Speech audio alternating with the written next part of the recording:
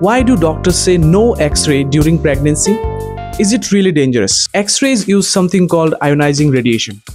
That radiation has enough energy to damage living cells, including a developing baby. In early pregnancy, especially the first 12 weeks, the fetus is going through rapid cell division. This is when major organs and systems are forming. Radiation exposure during this time could cause changes in DNA, leading to growth problems, birth defects, or miscarriage in extreme cases.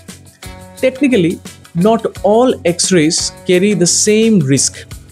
A chest X-ray delivers a low radiation dose and is usually safe with proper shielding. But abdominal or pelvic X-rays, which aim directly near the uterus, carry more risk and are avoided unless absolutely necessary.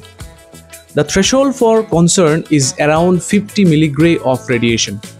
Below that, the risk is very low. Still, radiology follows the ALARA principle, as low as reasonably achievable. That means we avoid exposure unless truly needed.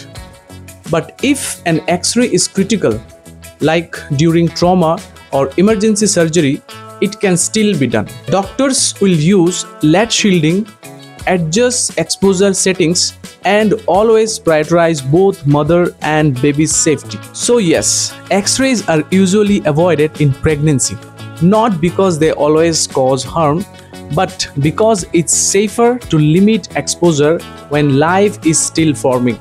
Because in radiology, two lives matter.